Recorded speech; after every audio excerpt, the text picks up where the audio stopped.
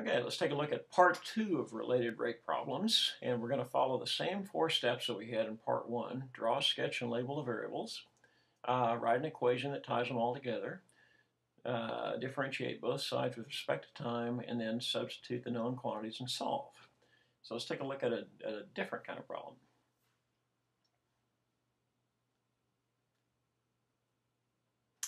Okay, here's the problem. You've got a 30-foot ladder that's leaning against a wall. The top of the ladder slides down at 4 feet per second. Find the rate at which the bottom of the ladder is moving away from the wall when the bottom is 10 feet from the wall. Now, the first thing to do is draw yourself a picture and label all the things that you know and the things that you don't know. So in this case, what I know is this. So here's the wall, here's the 30-foot ladder. Now, just to give it some units, I'm going to go ahead and put y on this side and put x on this side. Now, first of all, write down the things that you know. If y represents the height at the top of the ladder is moving down. And it's moving down at 4 feet per second, so I'll go ahead and write that down. So I know that dy dt is 4 feet per second. So I know that.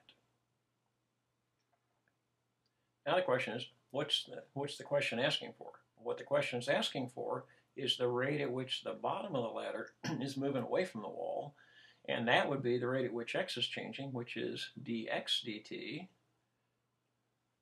is equal to what? So that's the thing I'm solving for. And a lot of times, the hardest part of the problem is just drawing a picture and figuring out what you're solving for. So I know the rate at which y is changing. I want to find the rate at which x is changing. So I've got to come up with an equation that ties y to x. And really about the only equation you've got is the Pythagorean theorem, so we'll go ahead and use that.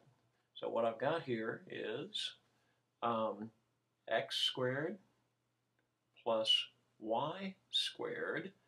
Now, on these kind of problems, this is true. Whenever you have a value that doesn't change in the entire problem, the length of the ladder is 30 feet, and that's constant through the whole problem. So you can go ahead and substitute that in immediately. So I know that x squared plus y squared is going to be equal to 30 feet squared. Now, I've got an equation that ties them together. So the next step, take the derivative of both sides. So this would be the derivative of 2x, or x squared would be 2x times dx dt, plus the derivative of y, 2y times dy dt. And the derivative of a constant, remember, is 0. Now I want to solve for dx dt, so I'll move the dy dt over here. So I've got 2x times dx dt is equal to negative 2y times dy dt.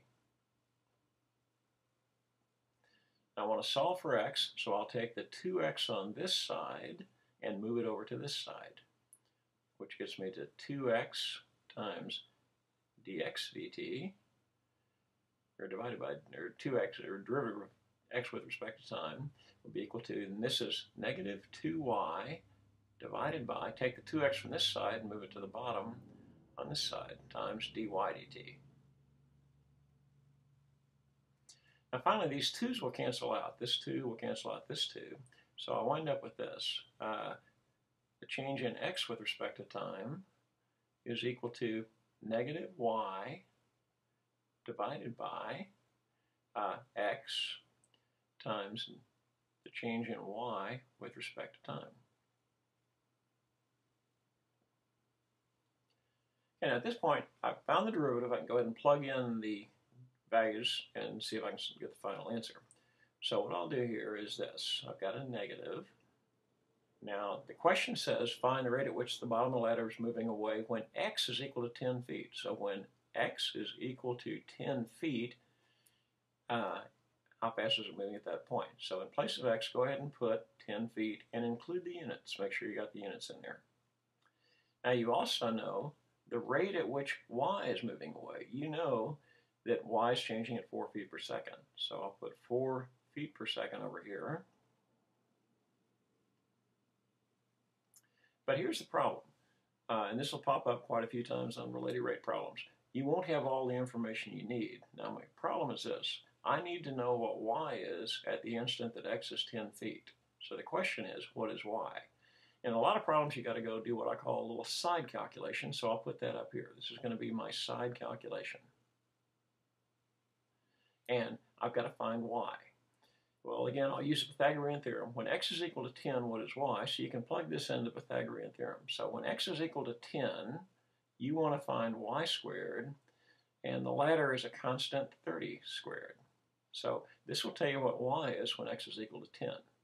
So this gives you 100 plus y squared is equal to 900. Subtract 100 from both sides. Y squared would be equal to 800. Take the square root of both sides, and you get y is equal to 28.28, and that will be feet. So I'm going to put a little box around this because I'll use quite a few of these little side box calculations. So what I've got here is this and that.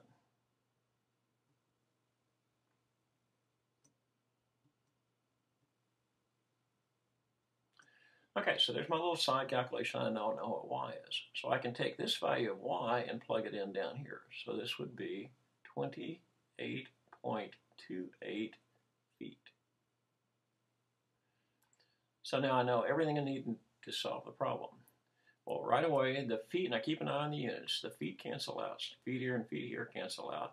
If you stick this on a calculator to get a final answer, you will get negative 11.3 feet per second.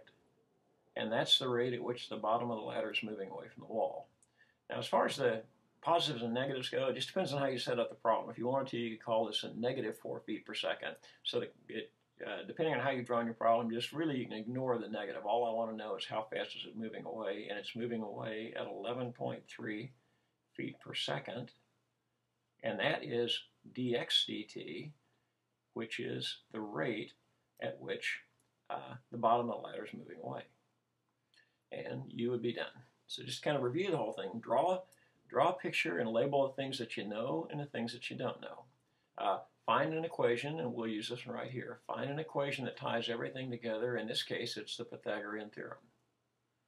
Anything that stays constant through the whole problem, you can go ahead and plug in immediately.